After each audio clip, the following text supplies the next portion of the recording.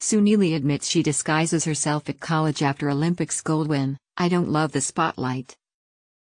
Suni Lee may have taken home the gold at the Tokyo Olympics for the all-around women's gymnastics competition, but at school, she's much more of a homebody.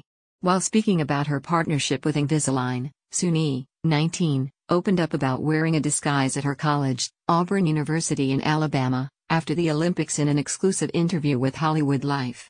More exclusives. While her Olympic appearance made Suni a household name, she admitted that she does try to keep a low profile at school, even if she's working on putting herself out there more. "If you know me, you know I'm a pretty shy person. I don't love the spotlight, so it's been a balance between pushing myself out of my comfort zone to take advantage of the opportunities I have been afforded since the Olympics and wanting to be the homebody I am.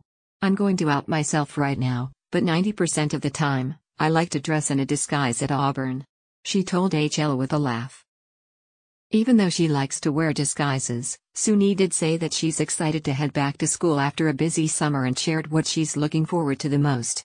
"I love the fact that I can also be a regular, well, as close to regular as possible / college kid," she explained. Excited.